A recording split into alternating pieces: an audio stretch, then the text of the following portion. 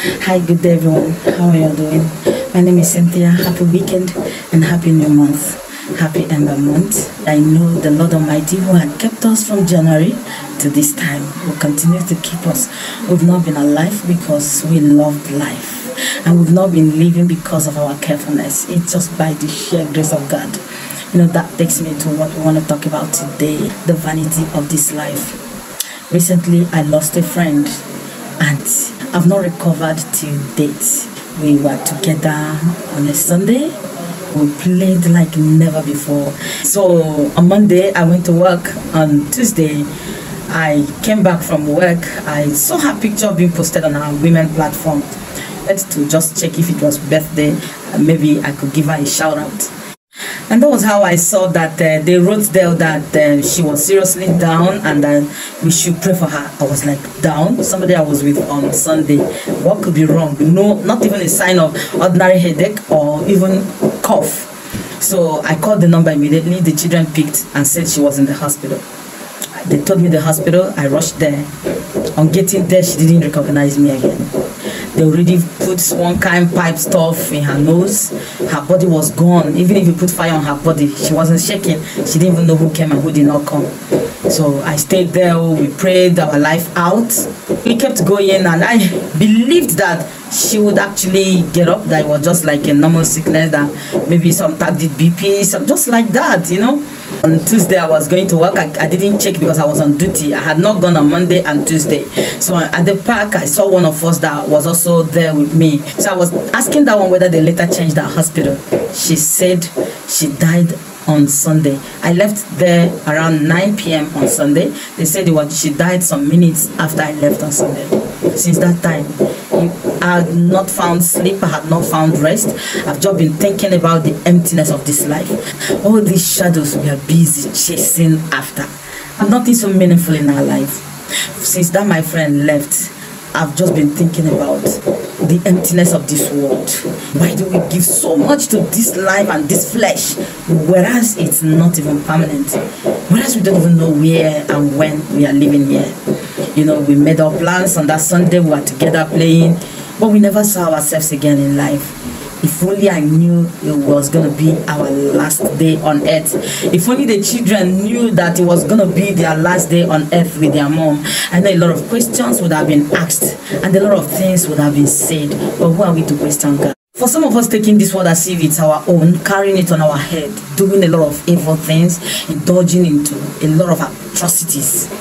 Have we ever had this thought that this world is but a place we are just like to spend some time and live? Most of those ones that died, they never planned to die. They never knew they would live, because I talked a lot of things with my friend that day. She even told me to call some people, maybe some schools that she wanted to visit. So if she knew she was going to die, we wouldn't even talk about something like that. But today she's no more. And that is to show you that this world is absolutely nothing and empty. It pieces my heart to hear or to see a lot of people that are just hell-bent on finishing every other souls on earth. People that believe that they came to this world on their own, that they brought themselves here and they will live when they want to live, and if they don't want to live, they will live in this world forever.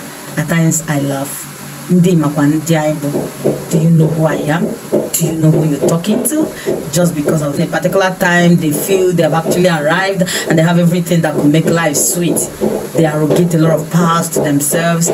God has said we should come, rule and dominate. So the living have to continue to live. We have to do things that will make life a bit livable and have a little comfort here before we finally leave.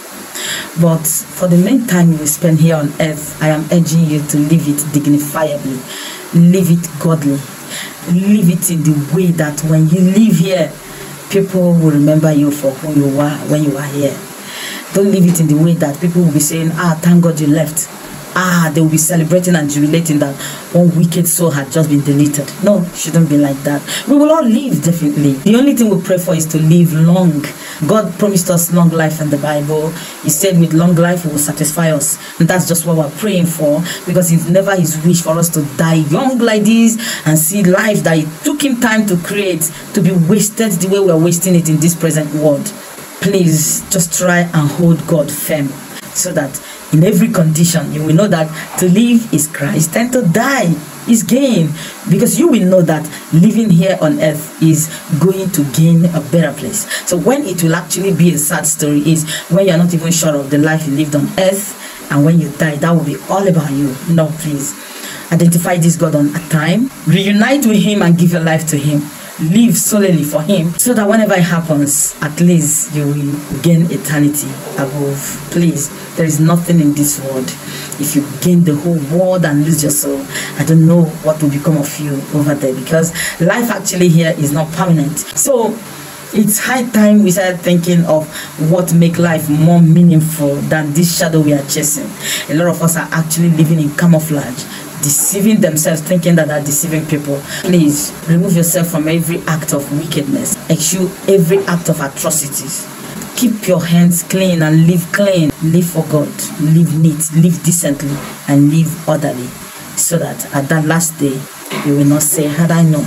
Give your life to God and live according to his tenets. There is no one that will live right without the knowledge of God, because of course it is the word that giveth life, and everything that you need to have that life and have it more abundantly are all contained in the word of God. So you can't do this all alone without knowing your God, and without reading your Bible, without having the knowledge of God and fellowshipping with one another as been those in Christ. Whatever God doeth shall be forever. Whatever he giveth shall be forever. Do all in the name of the Lord Jesus. That is Colossians 3 verse 7. Let everything you will do be in the way that will please God. Always ask yourself, this step I will take, does it please God? If it doesn't please God, why doing it? Our God shall come and shall not keep silent. Some of us have been doing a lot of things and we feel that God is silent. Psalm 50 verse 3 said that God shall come. He's been keeping quiet, and don't take his quietness for foolishness. Galatians 5:16, walk in God's spirit. Every good and perfect gift comes from God. So anything God gives is for happiness, and it does not lead to sorrow. Please let your light so shine before men. Show kindness. Let your kindness so shine. Let your love so shine, that others will see the light of God in you, and you draw men unto God.